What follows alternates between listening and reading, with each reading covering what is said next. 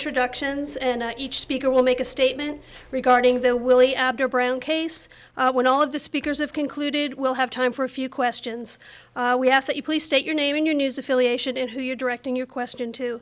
We have with us today Chief Mike Yanero, who is the City of Jacksonville's Director of Public Safety.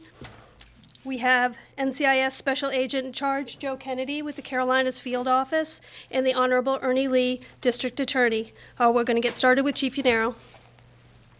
Thank you. Thank you for coming. We thought it was important today to thank everybody involved in this case. First, I'd like to thank the victims. I appreciate their courage.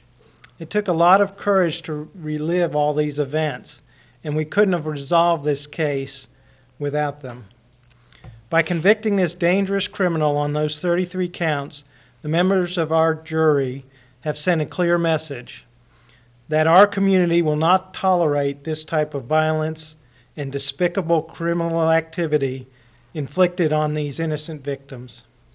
The work of our officers on this case is about justice for those victims, an integral step in the road to recovery from the harm inflicted upon those to become whole again. You know, one of the things that we hope comes out of this case is other victims that could have been victimized by this suspect. We hope they come forward too, because there's a lot of community services and victim services that we can offer. I'd like to recognize Detective Anthony Ramirez and Special Agent Josh Lawson for their tireless work in this investigation. Detective Ramirez is seated in the back room. Special Agent Lawson couldn't get here. Their dedication to the work on this case for days, nights, weekends, over a period of several months resulted in the charges against Mr. Brown. The attention to detail by the crime scene investigators, the thorough preparation of all the investigators is to be commended. There was evidence collected, efforts from everyone involved, the patrol officers, the crime scene investigators, the detectives, the special agents, the crime lab personnel from the SBI and the NCIS, to the district attorney. I think it's important to note that Mr. Brown is a career criminal and he learned from his past convictions. It was the attention to detail that these officers gave that allowed us to obtain the physical evidence we needed for our conviction. This case epitomizes the teamwork and collaboration between our agencies, NCIS and the DA's office. And now I'd like to turn it over to Ernie Lee for a few comments. I tell you, Onslow County and Jacksonville are safer places today because Willie Brown is in jail. I agree with what Chief Assistant DA Michael Maltsby said the other day on Friday after the verdict came back, that Brown is one, if not the most dangerous people, one of the most dangerous people we've prosecuted. And I would agree with that. I've been here 27 years, and this individual certainly needed to be off the streets of Onslow County. I commend my prosecutors, Chief Assistant District Attorney Michael Maltsby and Jamie Askins, for their long hours and hard work in this case. They've spent a lot of time on this case. They updated me routinely about this matter, and I know they spent a lot of time working on it. This was a difficult case due to the number of allegations involved, the type of charges involved, and the circumstantial nature of some of the evidence, but nonetheless they worked extremely hard to make sure that justice was done in this case. Mike and I have tried many murder cases together. We're preparing some right now together, and he's proven to be an outstanding prosecutor, and I certainly appreciate the work he's done in this particular case. Jamie Askins has over 15 years of experience. He too has prosecuted quite a few cases, and I appreciate his experience.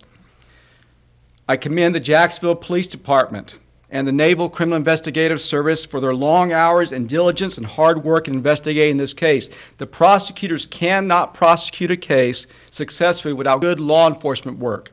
We don't go out and investigate the case ourselves. We rely upon law enforcement, and I certainly appreciate the hard work placed in by these agencies in this case. They did an excellent job, and this demonstrates the necessity of interagency cooperation in solving these type cases. I also commend the crime scene investigators at the scene. I've tried enough cases. You've got to have physical evidence. You need it. And I appreciate the crime scene investigators in this case by taking the time to do a diligent search for physical evidence. Furthermore, the crime lab in Raleigh for their diligence. I know they're behind up there. They've got a lot of cases pending, but I certainly appreciate the efforts they placed in this case in making sure we got the lab reports back. NCIS has worked with JPD and the Sheriff's Office in this county, other high-profile cases and serious cases, many of which I've been involved in, including Cesar Lorian and Reuben Wright, both charged and convicted of first-degree murder. I certainly appreciate the relationship we have with the Jacksonville Police Department, the Sheriff's Office, and the NCIS. I'd lastly commend the victims for coming forward and being willing to testify in the trial of Willie Brown. They're truly the real heroes in this case, because without the victims and their willingness to testify, we would not be able to proceed in these type cases. And I certainly appreciate all they did in putting forth the effort to come and meet with the prosecutors, meet with law enforcement, and then be available and willing to testify in court. Of course, I also appreciate the verdict of the jurors. I know it was a 2-week trial. It was a very long trial. I know that it took them away from their families, but this system of justice could not work without the willingness of jurors to serve. And I appreciate their unselfish service in this case.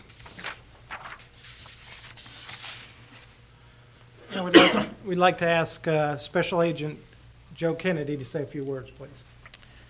Yeah, good afternoon. I would really just like to echo both the comments of Chief Yanero and District Attorney Lee.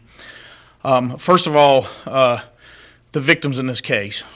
This was a very brutal predator, and for them to have the courage to come forward, particularly in the trial phase, is just, you have to have that to complete all facets of the judicial process. So I just want to commend them for coming forward.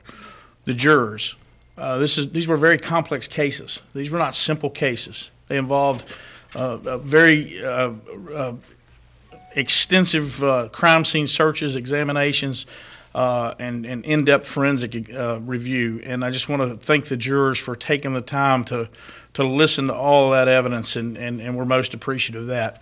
And lastly, what I really want to stress today is you have two leaders behind me, Chief Mike Yanero and District Attorney Ernie Lee.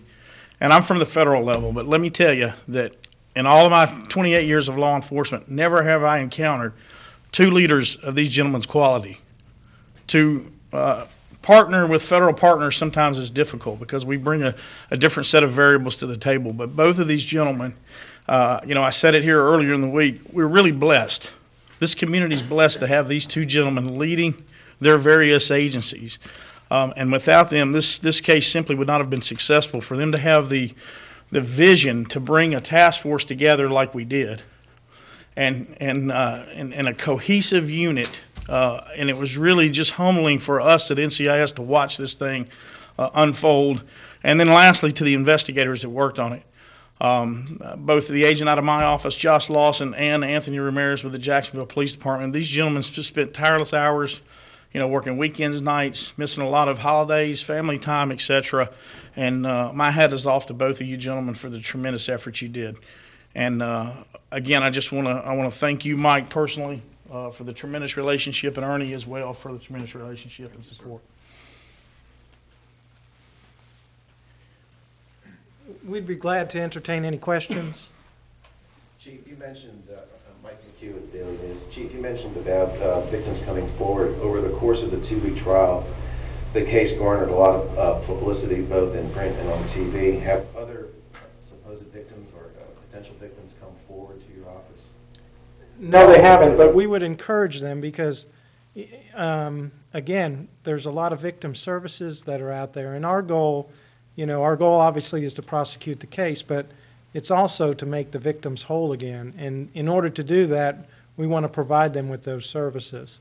And we think it's important that if they're out there, that they come see us and talk to us so that we can help them with that. Chief, this is Michael Todd with the Daily News. Are there other victims likely known to authorities? I know it's a question that's kind of been asked. If we know about them, then obviously we have looked at those cases. We have presented those cases to the DA. So I'm not sure what you're asking, other than Are there other victims known to authorities? Well, I think that we looked at all the victims, okay? We looked at all the victims, all the cases. In fact, on this particular case, we looked through every sexual assault and rape case that we've had over the last year and a half. Went back and reinvestigated those, went back and looked at a lot of the evidence in those to make sure that we established those cases that Mr. Brown committed. April is a WITN. I think what he's asking is, I think there were other victims that had come forward. Is that right? And that there may not have been enough evidence to prosecute in those cases. Is that correct to say? I'm not going to comment on any other pending investigations.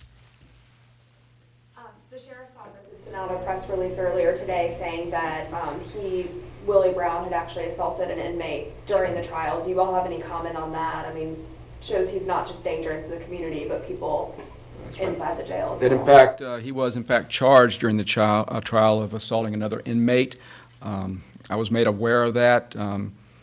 We deemed it appropriate not to release that information at that time simply because we did not want to affect this particular trial and made sure he got a fair, impartial trial here. I can tell you, though, that I was in contact with the sheriff on Friday night. I was in contact with the sheriff again early this morning. And I also met with the detective from the Onslow County Sheriff's Office in that case. And based upon my review of that particular case, based upon the fact this individual just received 410 years minimum, and based upon the fact I have safety concerns of bringing this defendant back and forth from DOC to the Onslow County Jail, we have decided not to proceed on that particular assault. And it's my understanding that the other inmate was not particularly pushing to prosecute anyway.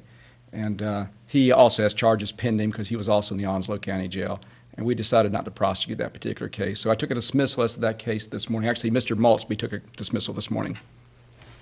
Brandon Garner, WNCT. Is Brown currently in solitary confinement, or is he being kept away from the inmates as a result? That I don't know. That's completely, totally up to the Department of Correction. Once he leaves Onslow County, he's transported by the Onslow County Sheriff's Office up to Central Prison up in Raleigh. At that time, it's within the discretion of Central Prison as to where he will be housed.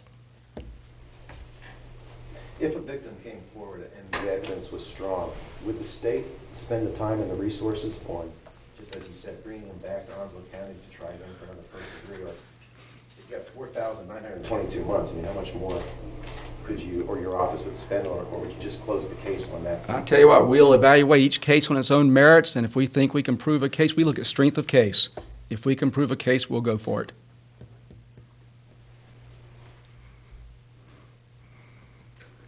What kind of protections available to victims, just to let them know if they do come forward? What are some of the mechanisms in place to make sure that they're protected? Well, obviously, I think the press does an excellent job at this, is simply not divulging their names. That goes a long way right there, and we certainly were trying to be very protective in court as well. Of course, they have to testify. People know who they are. Certainly, jurors know who they are. But nonetheless, I was very pleased that the press did not ever place their names in the newspaper, because obviously that could have a chilling effect upon other people coming forward. These people are having to speak about very just awful details that have occurred to them, awful things, and yet they're having to do it in front of many strangers that they don't know in the courtroom, and I'm just grateful that it's not made public who these people are.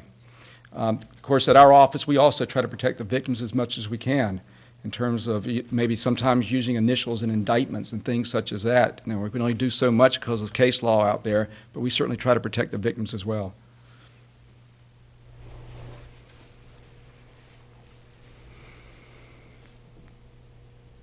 Any other questions? Well, thank you all for coming. We certainly appreciate it.